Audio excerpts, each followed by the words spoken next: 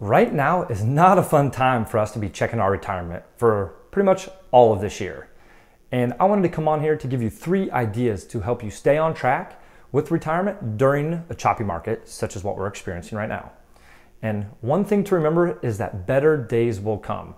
I know it hasn't felt like it, but it's really a tough time emotionally to not try to pull things close to your chest and sell things. But always remember, when the tough times come and the bad markets dip, usually within a shorter period of time, the market rebounds and you don't want to miss out on those opportunities and be left hanging.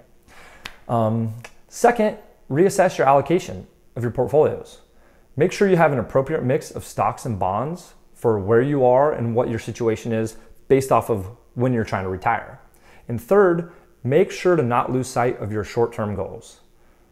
Having money readily accessible for when you need it, especially if you have goals where you want to spend that money within the next year or two, to me, it makes sense to keep it in cash and ready to go versus trying to roll the dice and risk that money maybe or maybe not being there. Especially this year is a good kind of scenario to show you what could happen. And you don't want that to happen, especially if you really are trying to do something within the next year or two. If you have any questions, please reach out to me at rdoup@maxwellfm.com and I'd be happy to see how I can help you. Thanks.